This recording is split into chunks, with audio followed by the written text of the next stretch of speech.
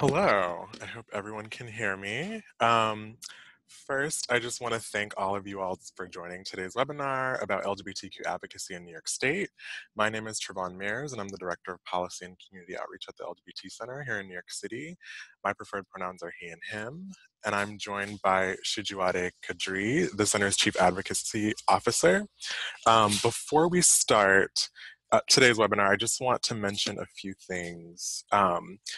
To keep in mind, everyone has been muted upon entry so as not to distract presenters and other participants while the webinar is taking place. We're also recording the webinar, so to make sure that we're moving forward, there will be a few pauses during the presentation where we will take written questions. So if you think of a question, please use the chat function at the bottom of the screen to type it and share it with us. We hope to take a few questions from the chat during the presentation, and there will be another opportunity to ask questions again at the end. So I know that this conversation is timely given the recent elections on Tuesday.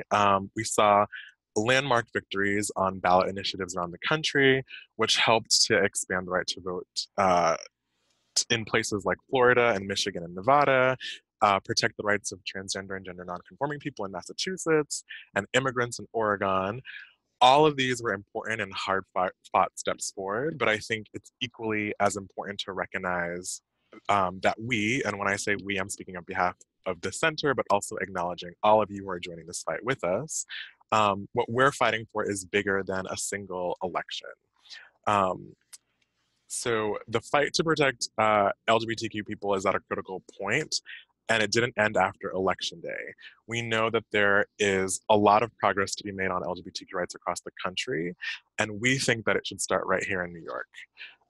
So the composition of the Senate has now changed, and what happens beyond Election Day will really set the groundwork for how we can work together to push New York State to move LGBTQ rights forward and to lead the way for the rest of the country. Today's webinar is meant to be a thoughtful and comprehensive discussion about how we can make that happen by working and mobilizing together. So just a little bit of background for those of you who may not be as familiar with the center. Activism and advocacy have been cornerstones of the center's work since we were founded in 1983. Our mission is to recognize, respond to, and celebrate the many intersections and identities that make up our community. And in our 35-year history, many people have come to know the center as not only a hub of LGBTQ organizing and innovation, but also as a provider of programs and services to the community that includes everything from health and wellness to parent and family support services to youth programs, arts, entertainment, and cultural events. Here at the center, we see more than 6,000 visitors per week, and our building serves as a meeting space for more than 300 community groups. So the center launched our RiseOut advocacy initiative, understanding that the LGBTQ community really needed a unified voice and vision to help usher in the next phase of LGBT civil rights here in New York. Advocacy, just as a term, can sometimes feel intimidating, but the concept is really simple. Advocacy is everything from organizing, educating, voting, research, storytelling, and lobbying. To me, advocacy is really every little thing that we do with all of these concepts that help to change the world. So whether it's talking to friends and reminding them to get to the polls on election day, which we did here at the center, or going down to a town hall to speak up on issues that you care about or telling your story, all of these activities work together. And really our goal in sort of stepping into this space is to empower community with the tools and resources that they need to understand how to advocate on issues that are important to them, whether that's understanding the basics of civic engagement and how a bill becomes a law, or leading the charge in your respective communities by organizing to get as many people involved in LGBTQ advocacy as you can. All of this works in tandem to help bring about the change and the future that we want to see in New York. And while we're on the topic of New York, I just wanted to mention that LGBTQ rights in New York has been stagnant for quite a long time. So there has been no major legislation passed to advance LGBTQ equality in New York since 2011. As many of you might know, 2011 was the year that LGBTQ marriage equality was passed in New York State. And that was a moment that New York really stood out as a progressive beacon to the rest of the country, because as you know, the rest of the country did not have marriage equality until 4 years later. And so that's why some people find it a little shocking to learn that since then, New York has not passed laws to protect or expand the rights of LGBTQ people.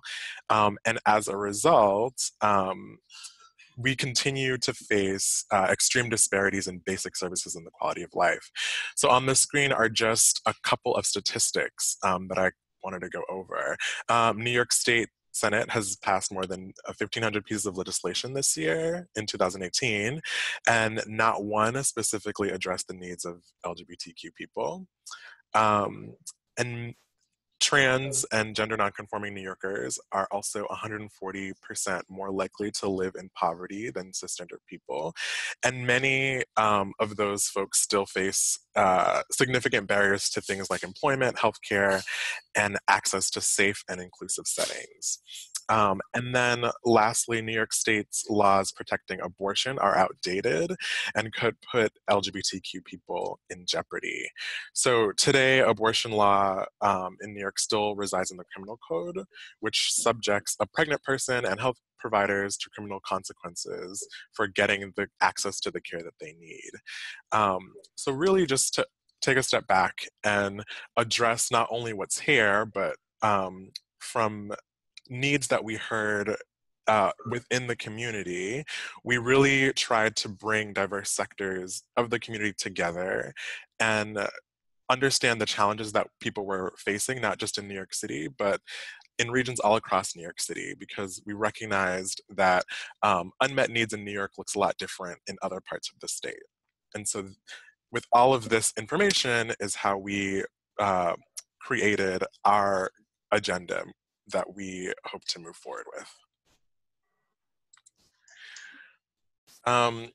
So for this work, in creating our agenda for the future of LGBTQ rights in New York State, it was really important for us to gather information in a thoughtful and meaningful way. And so to do that, we started conducting a series of statewide conversations with LGBTQ serving organizations.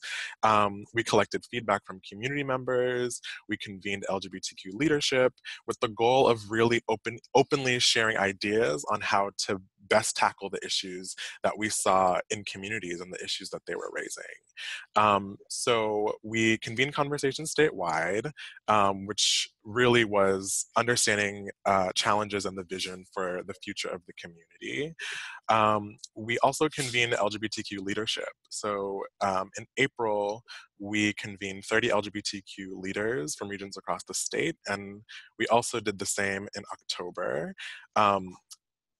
During that meeting, LGBTQ leadership filled out regional scorecards to identify priority issues and understand diverse perspectives on how best to tackle those issues.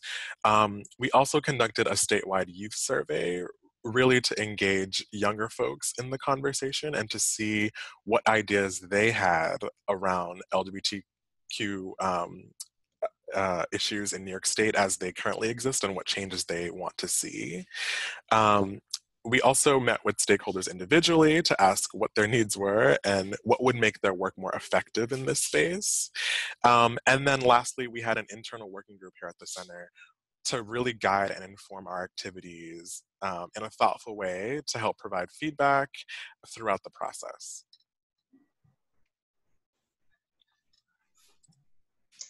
So from there, we move forward with creating the People's Platform.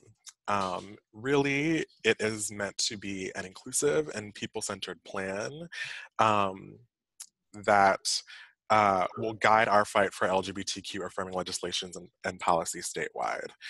So the platform reflects our values and our needs as we work to empower and mobilize the more than 1 million people in New York who make up the LGBTQ community through our statewide advocacy initiative called RiseOut.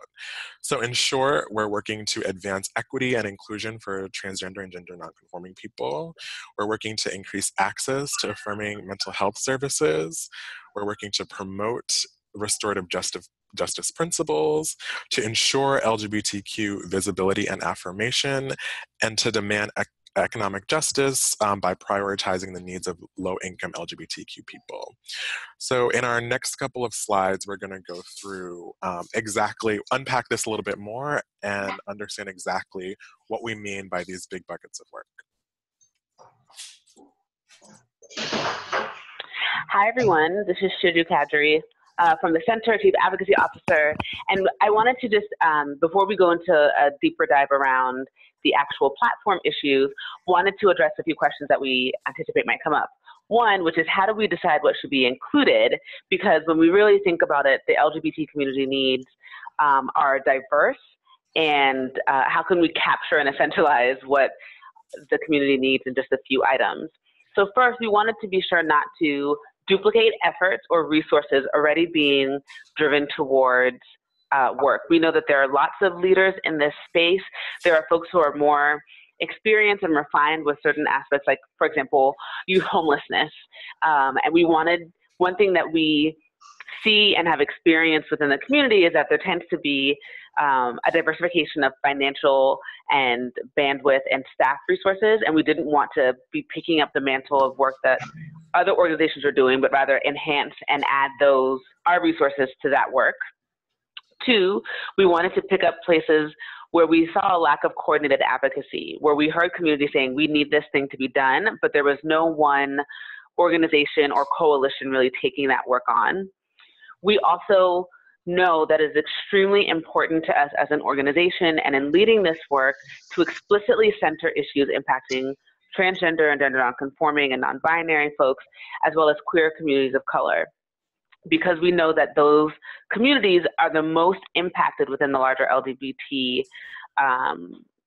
community, and that in order for us to start addressing the larger community, if we work on supporting the most vulnerable community members, we all benefit from that. And then, of course, this is on bounds of where we think we can win together, especially given the time that we're in now nationally, the fact that New York State has an opportunity to really be a paradigm of progressive leadership, as we once were, is something that we want to be cognizant of. And not to mention that we know next year, for example, is the 50th anniversary of the Stonewall riots. We're hosting World Pride in New York State, and this is really, it's sort of an overdone time for us to be thinking about how we get our elected officials to really stand up visibly and unequivocally for a community.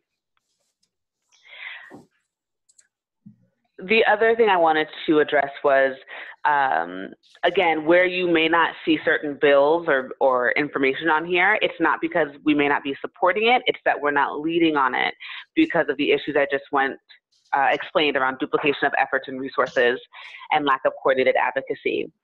We want to use what limited resources we have to be really incisive and where we think we can be effective in advocating on behalf of the larger community. And we'll continue to uplift and support organizations and other coalitions leading on other important community needs, not specifically addressed here. The other thing that's important to note is that platforms are organic. As the sort of political landscape changes, as the will and power of the people changes, this platform will also be modified over time. It's not meant to be a fixed piece of information that is not responsive to community need and the landscape that we're a part of. So before we dive in to the actual items on the platform, does anyone have any questions about how we've gotten to this point?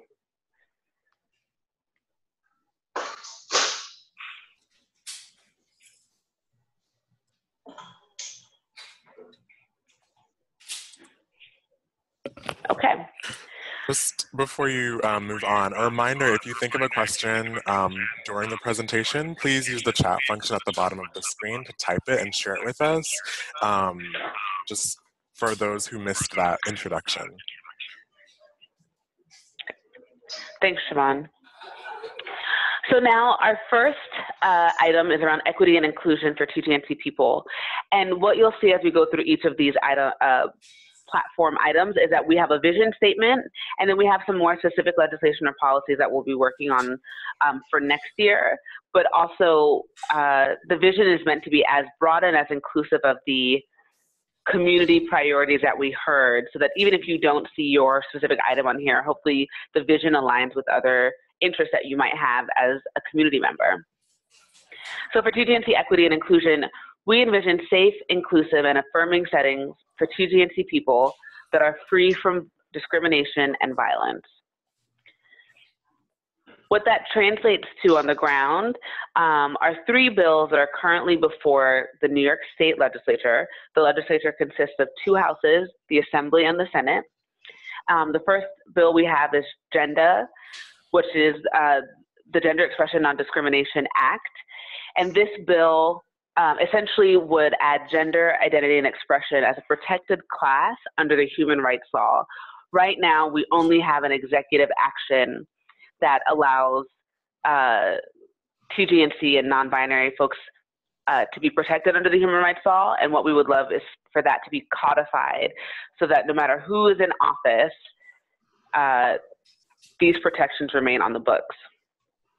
The next 2 bills around gender-neutral single occupancy bathrooms and 3 options for sex designation on New York State identification are just around acknowledging that just because we have a piece of civil rights legislation passed, it doesn't mean that that community automatically feels included and affirmed and celebrated.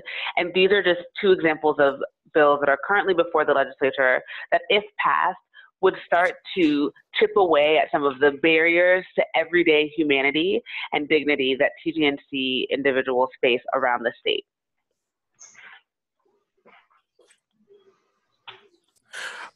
Moving forward with the second item on the platform is around increased access to affirming mental health services. So we envision reduced barriers to culturally competent and affirming services for LGBTQ people living with mental health challenges. And what that translates to is legislation around banning conversion therapy in New York State. So New York has yet to institute a ban on conversion therapy, which is a medically discredited practice used to forcibly change a queer person's identity with techniques like shaming, electric shocks, and induced vomiting. Conversion therapy is based on pretty disturbing ideas about how queer identities are fundamental disorders and is primarily aimed at LGBTQ youth. So this is another area that we want to address with the platform.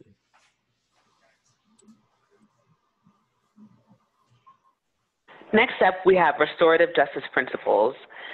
We envision holding criminal offenders accountable while advocating for balanced restorative justice practices. For us, this is a larger conversation around making sure that our platform brings forth an intersectional lens to this work. And when we say intersectional, we mean recognizing, of course, we all have multiple identities, but that for some individuals in this society, those identities end up linking into multiple forms of oppression.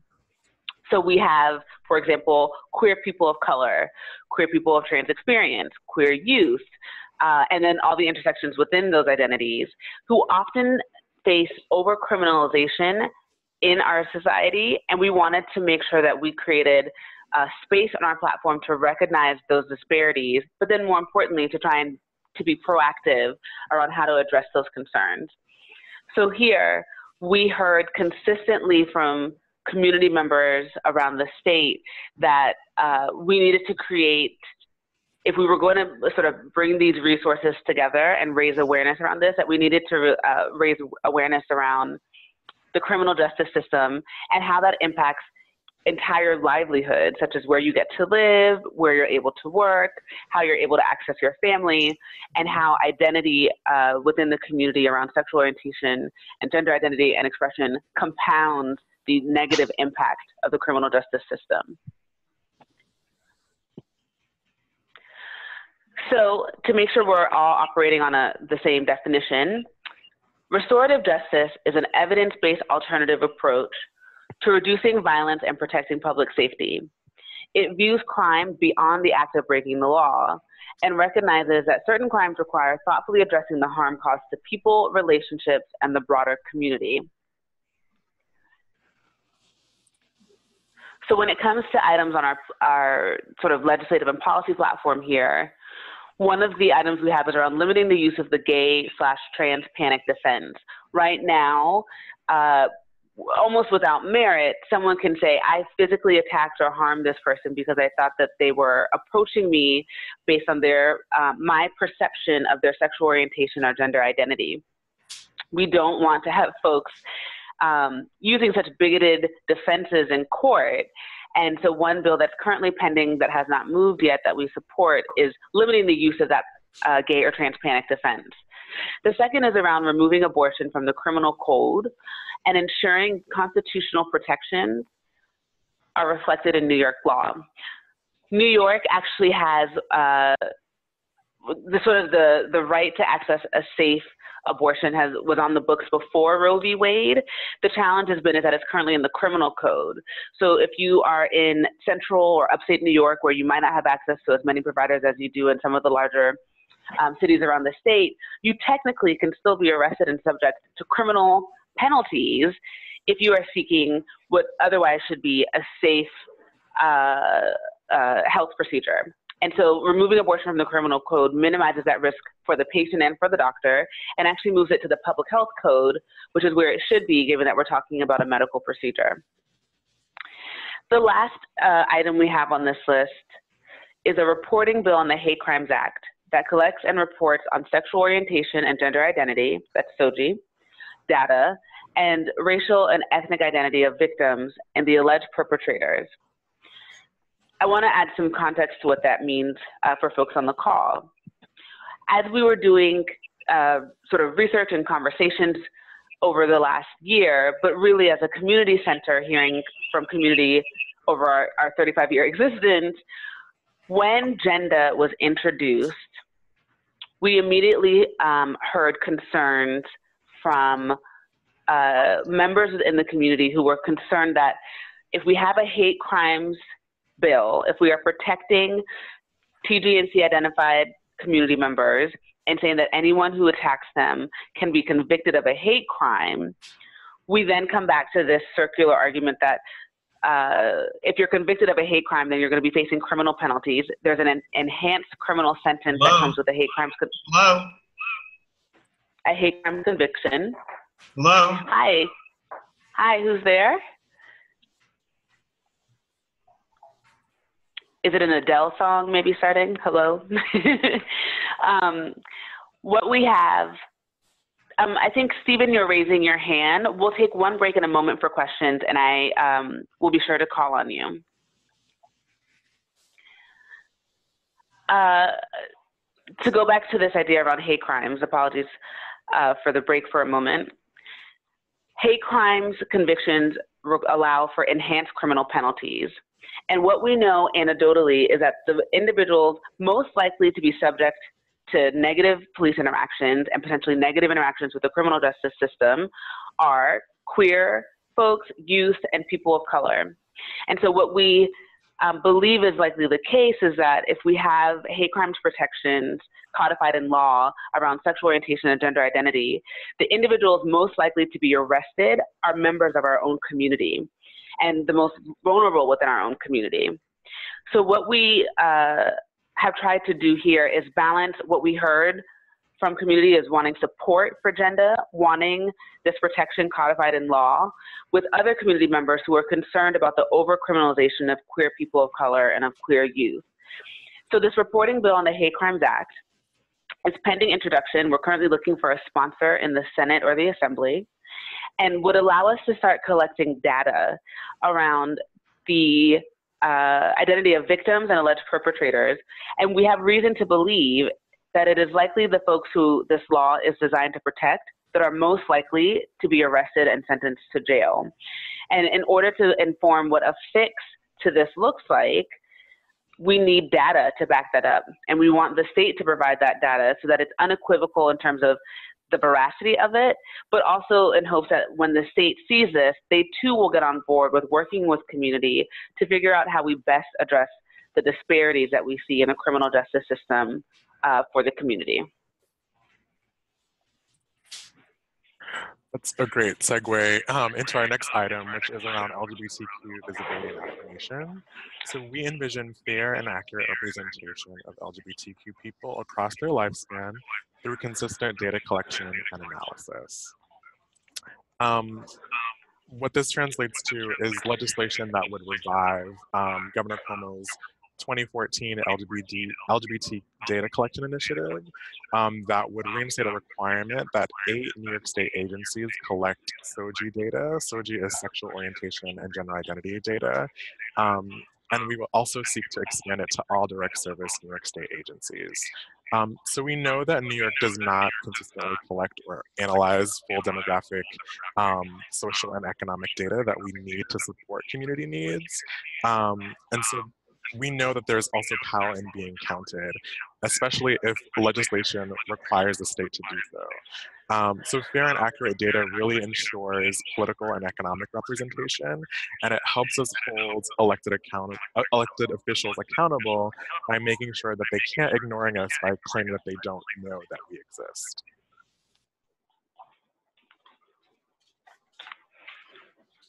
And the final item on our platform is around economic justice, where we envision prioritizing the needs of low-income LGBTQ people by supporting opportunities that end cycles of poverty, homelessness, and other forms of social and economic marginalization. What that translates to for us is the creation, funding, and promotion of economic justice opportunities that are specifically tailored to the LGBTQ community, with a particular focus on LGBTQ youth, people of color, and TGNC individuals. We know that our community faces higher rates of joblessness, poverty, and overall economic loss. And we also know that we've just elected 2 houses of the state and a governor who say that they center and support the community and want to be able to provide more tactical support. And we see economic justice as a necessary support in order to continue to meet the needs of community around the state. Because of the increased rates of poverty within the community, having opportunities that are tailored to the community not only centers and uplifts them, but allows for some of the disparities to be addressed. For example, we know that approximately 40% of homeless youth identify as LGBTQ. When you are kicked out of your home at 16, your housing is at risk, your food security is at risk, your educational attainment might be impacted, your ability to maintain a stable job or other career development is also at risk. And so then when you're 25 and trying to be able to show job history, stable housing, or getting references from prior jobs, it can be extremely difficult. And so we want the state not only to recognize this, but to help us work with state agencies, job and career opportunities, employers, to be able to say like, hey, this is a way to specifically tailor your workforce development in a way that recognizes the disparities that this community faces that do not speak to communities' employability or opportunities to be successful in any given role. And by drawing attention to this, we know that the governor has prioritized workforce development in several of his funding initiatives.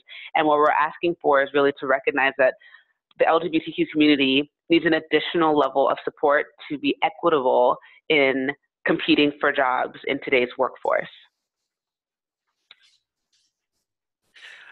So before we open it back up for questions, I assume that a question, and I hope that a question that a lot of you will be asking is, what's next, and what can I do, and how can I get involved? The first thing is that as the Center's advocacy work continues to grow, it's important for us to make sure that the more than 1 million LGBTQ people in New York are connected, informed, and engaged in the fight. So I would be forever grateful if all of you listening could take 2 seconds to grab your cell phone and text the word RiseOut, RISEOUT, to the number 69866. By doing so, you will join our RiseOut mobile network and automatically start receiving alerts on ways to take action in New York whenever there's an opportunity to be heard and really make a difference. So that includes updates on voter registration deadlines, election dates, and other forms of civic engagement. Some of you might already be signed up, and if you already are, I encourage you to share this information with friends and make sure that they're a part of the fight too. So really, it's just joining and then spreading the word to make sure that it's out there. The second way to get involved is to read our Rise Out Bootcamp.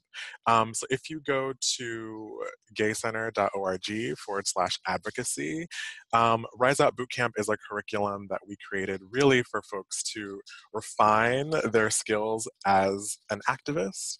So it has information on how any level of participation advocacy can be influential, from folks who just want to know how to fill out a voter registration form to folks that want to be able to host a town hall meeting or other public education forums in their community to get people involved. Third is really just contacting your representatives. So ask your senator and assembly member how they will support the policies outlined in the People's Platform, which again was mentioned here, but you can also find it on our website. And then lastly, just following the center on social, making sure that you're up to date with any news and other updates that we might offer throughout the course of the year while we're pushing these items forward. So with that said, I'm going to open it back up for questions.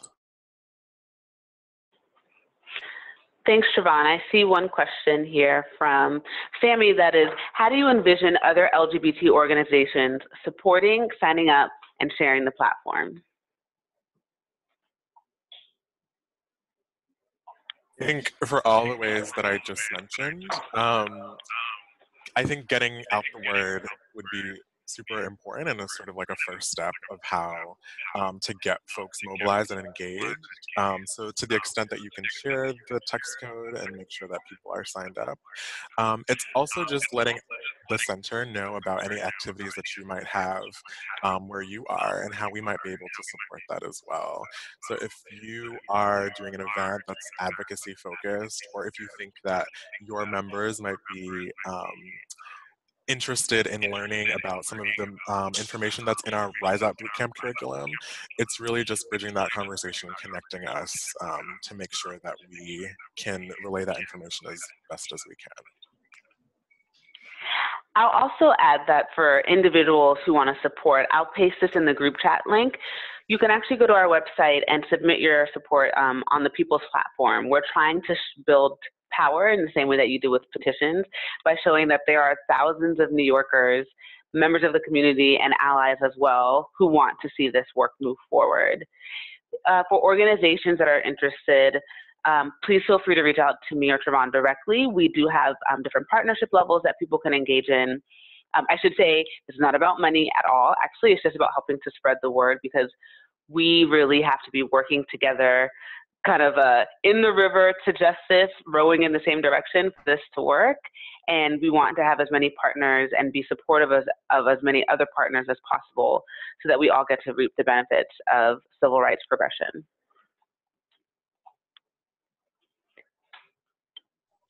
Great. Are there any other questions? Sorry.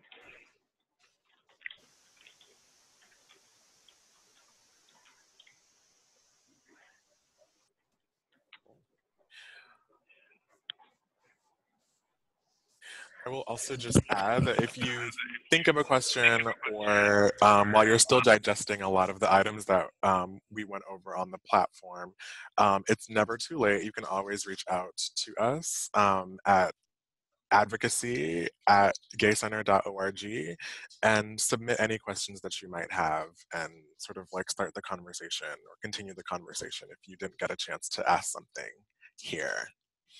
With that said, I just wanted to thank you all for joining today's webinar. I hope that it was informative and comprehensive. I think we have one more question.